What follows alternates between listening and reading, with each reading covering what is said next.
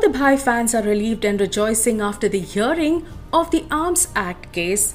Salman Khan was acquitted in Rajasthan's Jodhpur court from poaching case as the actor was pleaded not guilty to charges of violating the law by keeping unlicensed weapons and using them. On one side, the Salmanians are celebrating this news, while on the other side, Salman just thanked all his well-wishers and fans for supporting him in this difficult time.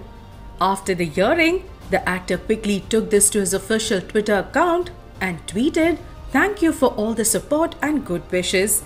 Even the actor is now relaxed after all the episodes past 18 years.